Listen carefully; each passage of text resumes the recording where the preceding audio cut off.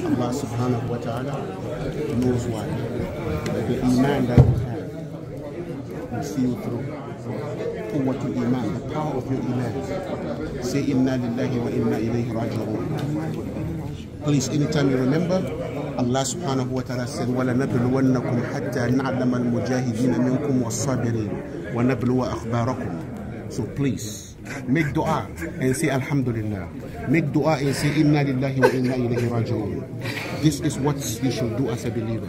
It hurts, but Allah knows why. And Allah loves them more than us. He loves them, and if Allah loves you, He tests you. See example, Allah subhanahu wa ta'ala tested who?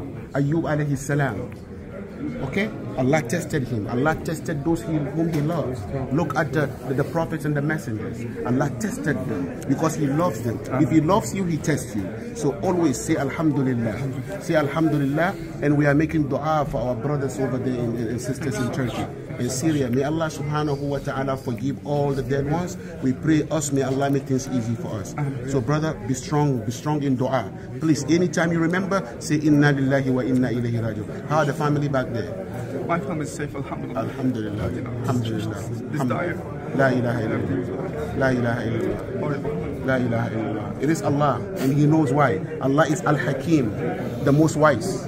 And the Prophet sallallahu alaihi wasallam said, "Ajaban min amri al-mu'min, inna amrahu kullahu khayr." He said, strange is the affairs, the situation of a believer. All his affairs are good. All his case is good. In asabahu, if asabathu sarra'u, in asabathu sarra'u shakara. If something good happened to him, he shows gratitude to Allah. فَكَانَ خَيْرًا لَهُ. And that's good for him. وَإِنْ أَصَابَتْهُ ضَرَّاءُ. If adversity befalls him, like what happened in Turkey, what happened in Syria, صَبَرَ. He is patient. He endures it patiently. فَكَانَ خَيْرًا لَهُ. And that's good for him. So عَجَبًا مِنْ أَمْرِ الْمُؤْمِنِ.